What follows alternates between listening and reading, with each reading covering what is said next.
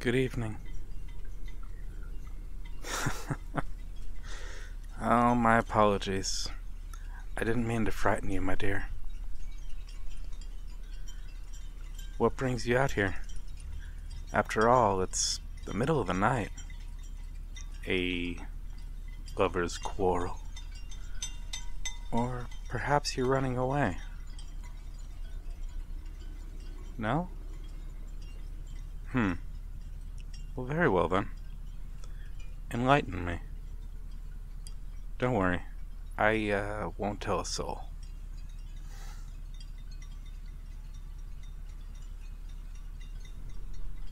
I see. You come here often then, I assume. Thought so. Don't be embarrassed, my dear. I assure you, I understand. I mean, look at the harbor this evening. It's calm, still, not a soul in sight. Except, of course, yours.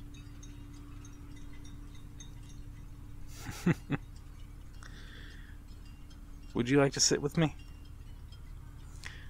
I know many of us don't care to talk to a stranger, but maybe we can both have a change of heart, just for tonight. Lovely. Yes, the moon does look nice, doesn't it? She's certainly a sight to behold.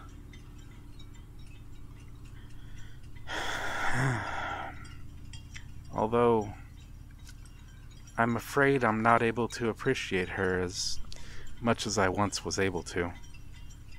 After all, an eternal marriage is bound to grow stale. Or rather, bittersweet, I should say.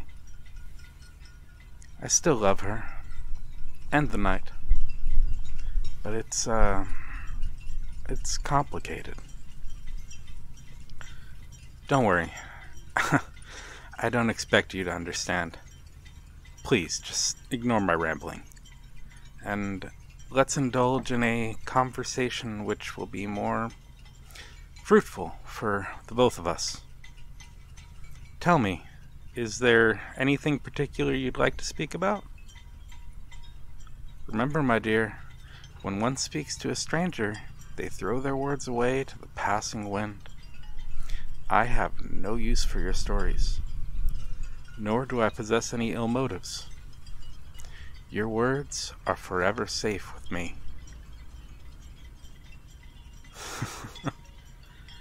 Ah, the most important of questions. Who are you? But also, the most complicated of questions. You see, I used to be an abundance of things. I was once a child, teenager, a man. I was also a fisherman. In fact, that boat over there, it once belonged to me. Although I don't have the slightest idea who owns it now. Yes, strange, isn't it? How could an important piece of information, such as the ownership of my vessel, slip my mind? I guess one could say it was taken from me. I loved my boat, along with her missing floorboards and tattered sails, and I served her well by taking her out to sea each day, no matter the weather. She never gathered dust under my care. But one day, well, a storm passed over and she slipped right through my fingers. Everything did. My boat, my family, my friends, my entire life. I felt my blood freeze in my veins as I watched the rain wash away everything I once held near and dear to my heart. It was all his fault. I don't know. I can't remember his face. What I do remember, though, is the sting he left behind as he stole my life. He stole my summer, my sleep, my patience, my joy, my time, and even my death. All in one night. Tell me, can you imagine what it's like to indulge in the comfort of winter, but never the fruits of summer? To feel glad knowing your loved ones can sleep away the night, but not yourself. No longer can I bask in the sun. Instead, I am bound to the night. A lady who is as still as the time I walk through. You can't imagine it, can you? Well, I'd prefer if we kept it that way. No, my dear, I don't have the slightest clue who that man is. The authorities won't be able to catch him either. He's long gone now, I'm afraid. I appreciate your concern, though. It's nice to see that some people still have a heart. You want to ask me something? Well, by all means, don't be shy. My teeth. Ah, yes. They do look sharp, don't they? You haven't seen teeth like this before, have you? I thought so. Would you like a closer look? It's the least I can do to sate your curiosity. Yes, they are quite predatory. I hope it's not too frightening for you. After all, I'm here to make a friend, not to scare you away. You aren't scared. Well, that's good to hear. It's best if you hold on to that courage. I hear rumors of these so-called creatures of the night stalking this very town. You could run into one and be none the wiser. Have you read Bram Stoker's latest work? Dracula, he calls it. I believe his novel has played a great part in these rumors as well. You see, the people here have used this story to fuel their imaginations. Some say these nocturnal creatures prey on the living, or rather, the blood of the living. They tiptoe through the moonlit streets and hide within the shadows, waiting for some poor soul to stroll by. And when the time is right, they drag them away into the endless night. Their victim will fight back. Their pulse will quicken. But that just makes them all the more appetizing. Finally, their poor heart will continue to race inside their chest until it stops. Their soul finally devoured with no scraps to be spared. Their mortality drained like a sweet wine. These are only rumors, of course. Words I've heard in passing. Many people have disappeared this past month. But who's to say it's the fault of the supernatural? There's been a handful of murders as well, but once again, can one really blame this on the beings from another plane? Spirits? Monsters? You say people have awarded these creatures with a name. Please, enlighten me. Vampires. Well, looks as though Mr. Stoker really has left an impression on the kind people here. But I can assure you, at this very moment, that these creatures are no mere vampires. They lack the class and chivalry of a vampire. There's no wealth either. No grand castles, masquerades. No forbidden pleasures or romance. Nothing of the sort, my dear. These vampires the people speak of look just like you and me. They can hold conversations, even carry them. And they maintain their sharp wit and their charisma. Despite all this, they are as empty as the very harbor. Hollow shells of people who once smiled in the face of mortality, but now frown in the face of death herself. Forever married to the night.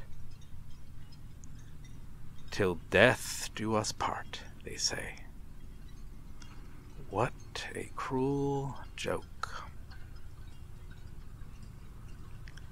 Some lose themselves in their eternal solitude. They go mad, almost primitive. Those are the ones who prowl the streets like hungry animals who can't seem to figure out which way their moral compasses are pointing. The arrows just seem to spin. Though there are some who try to maintain their humanity. They pretend to sleep. They walk under the sunlight in their cloaks. They write. They read. They invest. They travel. They buy property. Some even continue to pray. It works, for the most part. They maintain their footing in the mortal world despite its obvious disadvantages. But the damage is still done.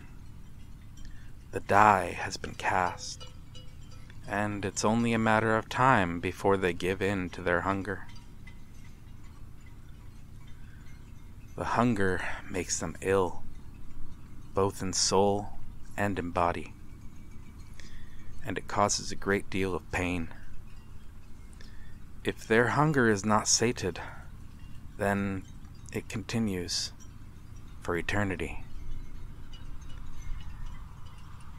At that point, it becomes a matter of time before they go mad and rip apart anything with a heartbeat. These are the creatures you're up against, stalking through the night and lurking through the day, blending in with the innocent. You look nervous. Are you feeling well? Ah, you've figured it out, haven't you, my dear? My sharp teeth, my ill appearance, the strange emptiness in my eyes. You know exactly what I am. Don't think I haven't noticed your hand moving towards that bulge beneath your coat. Let me guess. A stake? Perhaps a crucifix? Or maybe a bag of garlic.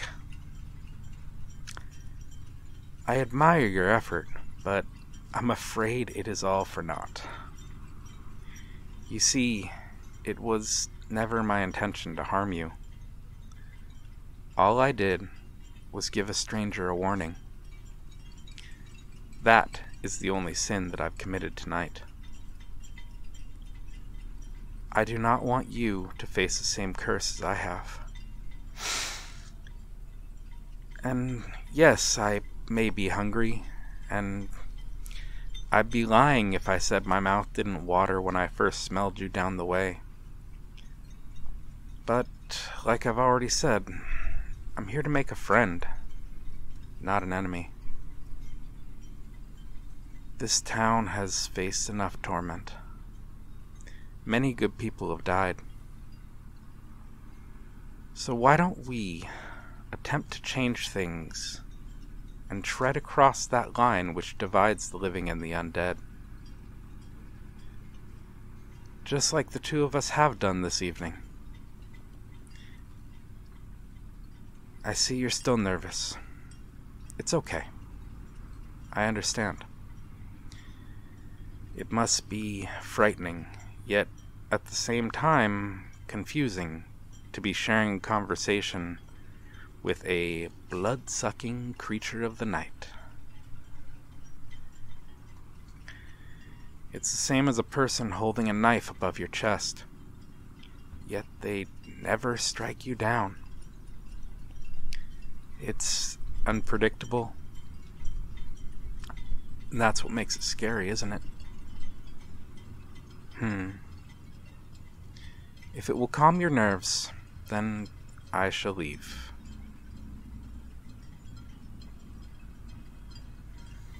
Like I've said before, I don't expect you to understand my woes. But you have already done me the honor of simply listening. And for that, I am grateful. I feel as though Shelley puts it into words quite nicely, though. Then thou wast lovely, mild and gentle. Now thou art terrible in jealousy, and unlovely in my sight, because thou hast cruelty. Cut off my loves in fury, till they have no love left for thee.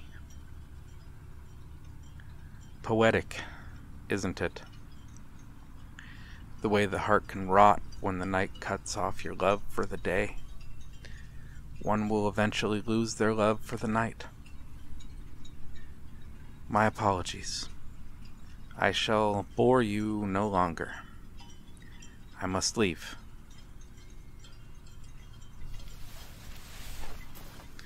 Remember, my dear, if you ever need, you can always place your full faith in a stranger by the harbor. A mist will be rolling over the town shortly, so I suggest you make your way back home where it's safe. But for now, I shall bid you adieu. Take good care of yourself. I'm not the only one present this evening, and the others are not so friendly, so it would be best if you avoid straying away from the path. That's good to hear. Farewell, my dear. Until we meet again.